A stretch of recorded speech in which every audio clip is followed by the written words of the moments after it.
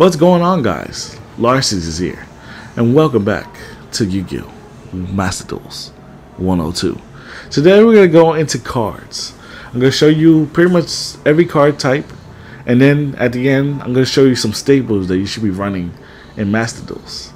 So like I said, keep in mind, I'm not going to show you all the staples in the game. I'm going to show you the main ones that most of the people run.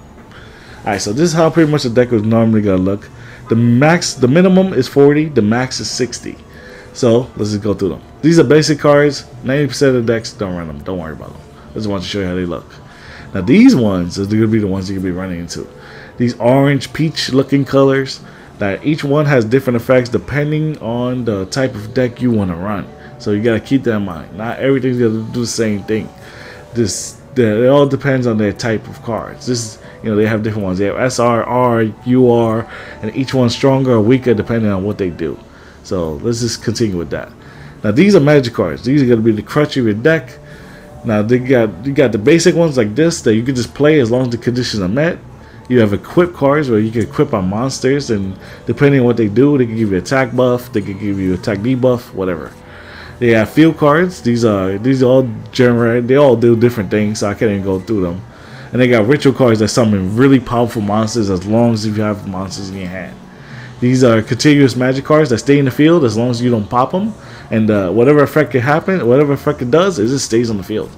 These are quick effects. These are kind of like counter plays that you can play whenever you want. Now we into traps. These trap cards, as long as the condition is met, you can just play as is because they're just completely blank. So you can just play as long as the condition is met. Now these are counter trap cards. These are played after their opponent does something. As long as the conditions is met, you could actually play these counter cards and kind of stop whatever they're doing. And just like magic cards, trap cards has contiguous trap cards. So as long as they stay in the field, as long as you don't pop it, whatever the trap does, it stays forever. Now every card right here costs 30 points as long as you make it. 30 N, 30 R, 30 SR, 30 URs. Now I know you guys are wondering, what are the cards I should be focused on?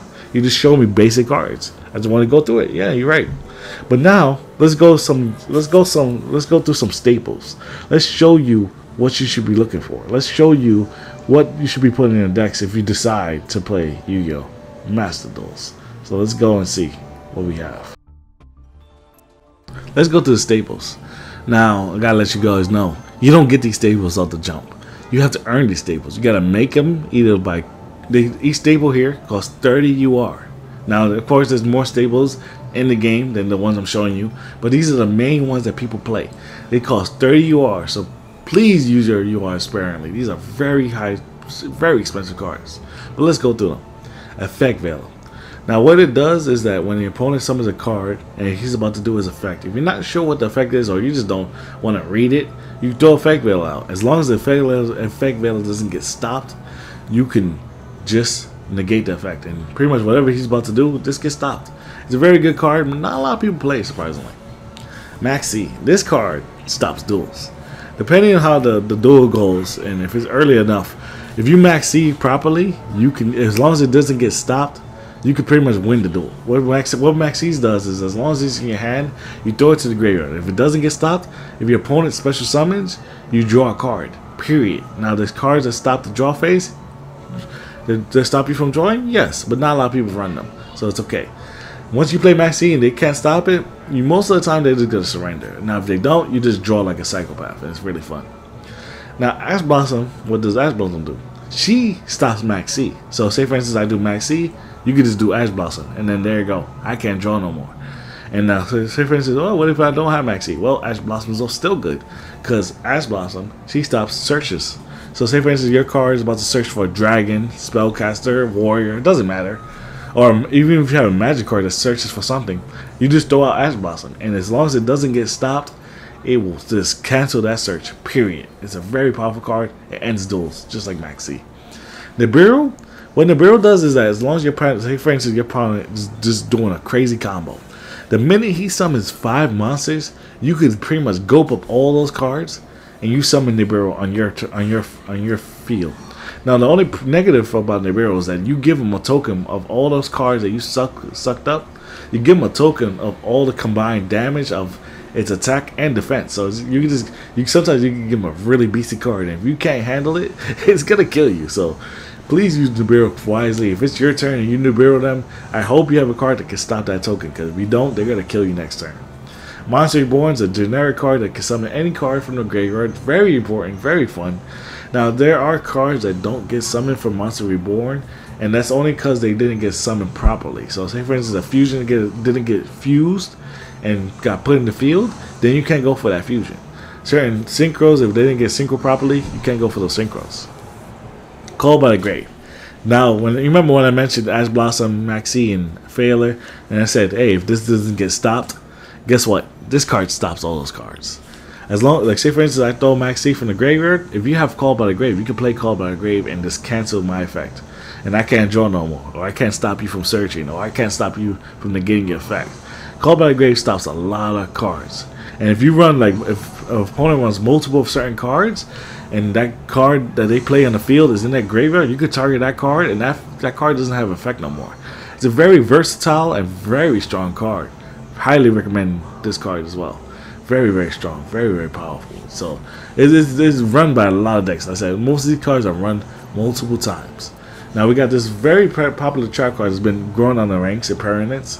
What a permanence does is, as long as you have no cards on your field, you can play this card. Period. Now if your opponent has a monster, say for instance he's trying to do an effect, you can play a permanence and stop that effect. That's it. You just stop it. And you negate it, and then the monsters are standing there looking pretty.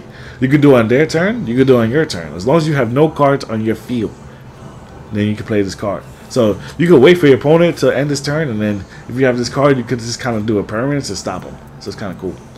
And the last but not least is Bearing the Floor. Now, this is a single card, which I'm going to explain in later videos. But if you somehow manage to summon this Synchro Beast, she negates any card. Doesn't matter what happens. It could be on the field, it could be in the hand, it could be in the graveyard. It doesn't matter. She just negates, period. And she pops a card. And she's very strong. And also, she just looks like a badass. So, these are like 7 to 8 cards that are very strong, that are very powerful, and that are super expensive. Keep that in mind. It's super expensive. But once you get these staples, you kind of be unstoppable. But that's all we have to do for now. So that's some of the generic staples they have in Yu-Gi-Oh! Now, obviously, there's way more than the ones I showed you. There are new ones that just came out that I kind of forgot to put in. Try my best to but do it's this okay. You got to kind of have a general idea of what to play. And they say, unfortunately, these staples are very expensive, so you got to be careful how you use your URs, because depending on the deck you make, it could be very expensive. So your first deck is going to be the most expensive one, so you got to keep that in mind. But that's it for now, guys. I hope you guys enjoyed your see.